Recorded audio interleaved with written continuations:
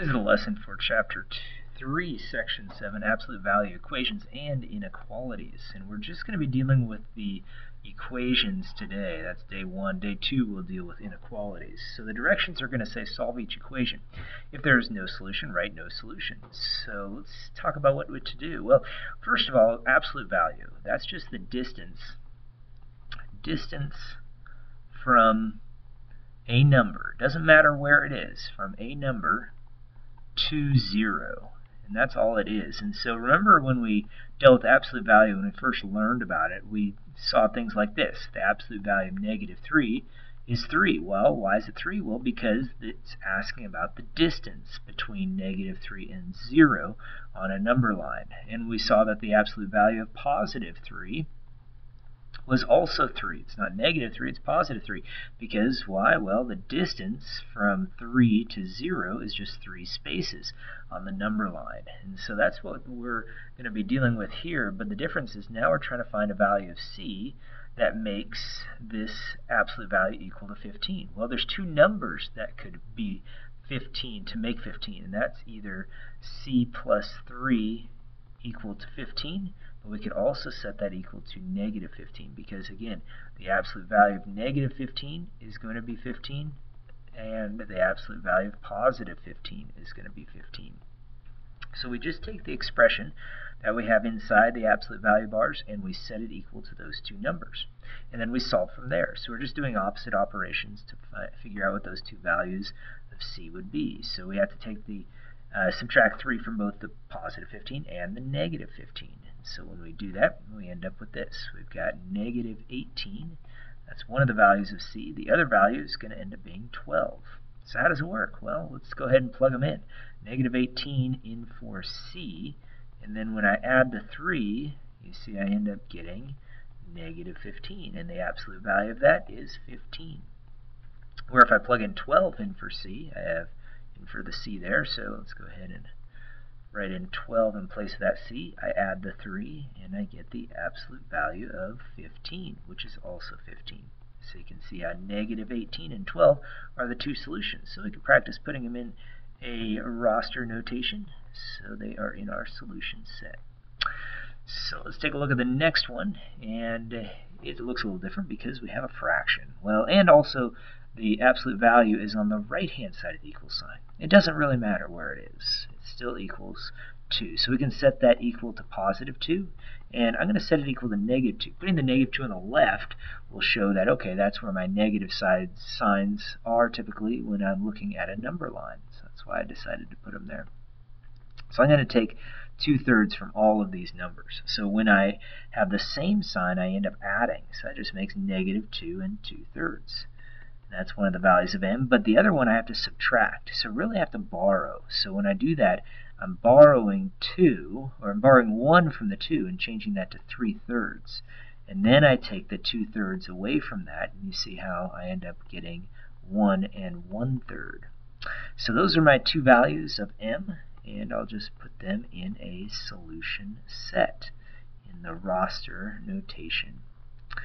So let's take a look at the next one. It looks a little different because I got a number out in front of the absolute value bars. Well, it's being multiplied by the 3d. So what I'm going to do is I'm going to cancel out that multiplication. I'm going to divide by -2. And when I do that, I still have 3d inside some absolute value bars, but it now equals -2. And there's a problem. And where is that problem? Well, it's right here.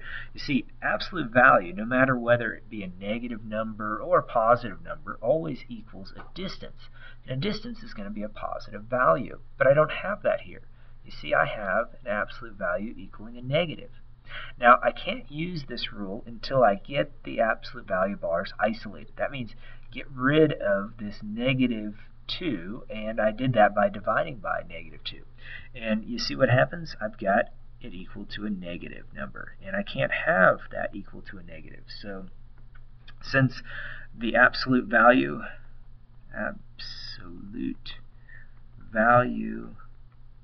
can't equal a negative, then there are no solutions. So this is when you're going to say no solution. So no solution means that we can't come up with a value of d to make the statement true, and I can't come up with an absolute value that equals a negative. Well, let's take a look at the next one. This one, I have the same sort of thing, but watch what happens here when I divide by the negative 3. See, when I divide by negative 3, I still have that 2w inside some absolute value bars, but it now equals 2 because the two negative signs cancel each other out. And so that's going to end up being okay because we can now solve. So I set the absolute value of 2w equal to 2 and negative 2. And I go ahead and do the division. I divide by 2, and I end up with negative 1 is one of the values of w, and the other value is 1. And so there it is, negative 1 and 1. Two numbers that I could put inside the absolute value bars here. And when I go ahead and multiply them by 2, I always get either 2 or negative 2. But the absolute value is 2. And when I multiply that by negative 3, I get negative 6 every time. So let's take a look at some other problems that we might see a little bit more difficult and challenging because they have more terms inside the absolute value bars. And looking at this first one, the 4 is outside the absolute value bar, so I'm going to divide by the 4. So I always try to isolate the absolute value bars, just like I isolate a number or a variable when I'm trying to solve for it. So I now have v minus 5, absolute value of that equals 4.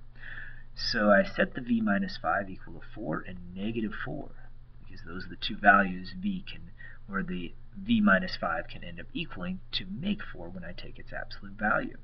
So from that point, I can go ahead and add the 5 to all sides, noting that when they're opposite in sign, I end up having to subtract. So I end up with 1 is one of the values of v, the other value is 9. So 1 and 9 are the two solutions. Let's take a look at the next one. So here again, you're isolating the absolute values. So over here I had to divide by the 4. Here I'm going to add the 1. So now I have 3f plus 5/10 equals 8. So I go ahead and solve a little further by doing some opposite operations. So I subtract the 5/10 from all sides. It leaves me with 7 and 5/10 equals 3f. So when I divide by the 3, well, 3 does go into 75. It goes into 7 5/10 too. So let's see how many times. 3 goes into 7 2 times, and then I'll end up bringing down, or that goes in 2 times with 1 left over, so I'll bring that decimal point in there, and 3 goes into the 15 5 times, so 2 and 5/10 is the value of f. Now that just is one side, so let's take a look at the other side. So that's one of the numbers, so I also have to subtract the 5/10 from negative 8. And so when I end up doing that, I end up here with a negative 8 and 5/10. And so when I go ahead and do the division of 3, just like I did on the other side, 3, let's see if it goes into this one. Doesn't look like it's going to go into this one. 3 goes into 8. We have 2 times.